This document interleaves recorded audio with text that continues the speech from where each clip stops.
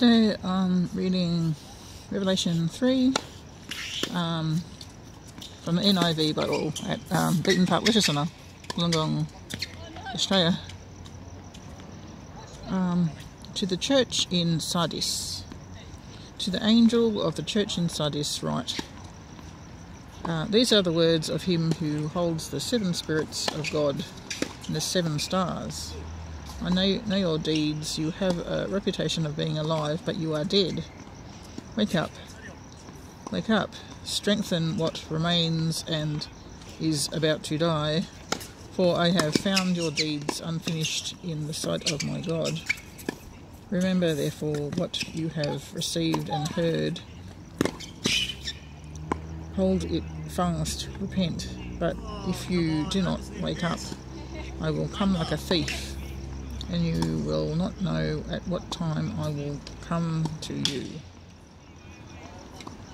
Yet you have a few people in Sardis who have not soiled their clothes. They will walk with me dressed in white, for they are worthy. The one who is victorious will, like them,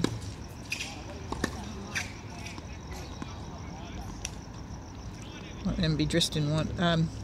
I will never blot out the name of that person from the book of life, but will acknowledge that name before my Father and his angels. Whoever has ears, let them hear what the Spirit says to the churches. To the church in Philadelphia.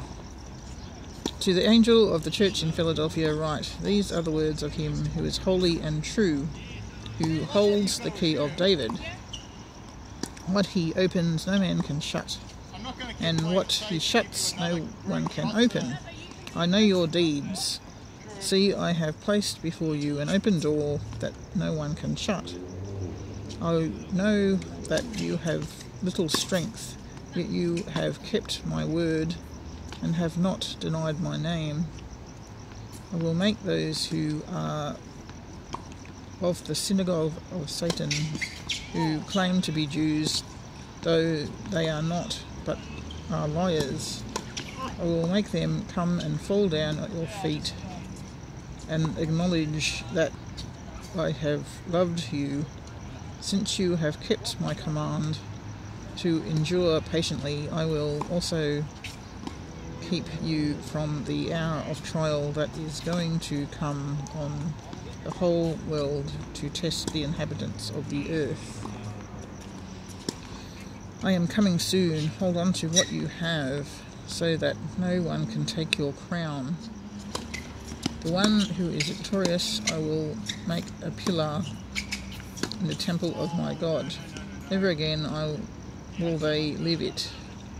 I will write on them the name of my God and the name of the city of my God, the New Jerusalem, which is coming down out of heaven from my God, and I will also write on them my new name. Whoever has ears, let them hear what the Spirit says to the churches. To the church in Laodicea. To the church of angel of the church in Laodicea write, these are the words of the Amen, the faithful and true witness, the ruler of God's creation. I know your deeds, that you are neither cold nor hot. I wish you were either one or the other. So because you are lukewarm, neither hot nor cold, I am about to spit you out of my mouth. You say, I am rich, I have acquired wealth and do not need a thing. But do you not realize that you are wretched, pitiful, poor, blind and naked? I counsel you to buy from me gold refined in the fire, so you can become rich, and white clothes to wear, so you can cover up your shameful nakedness, and salve to put on your eyes, so you can see. To those whom I love, I rebuke and discipline. To be earnest and repent. So be earnest and repent. Here I am. I stand at the door and knock.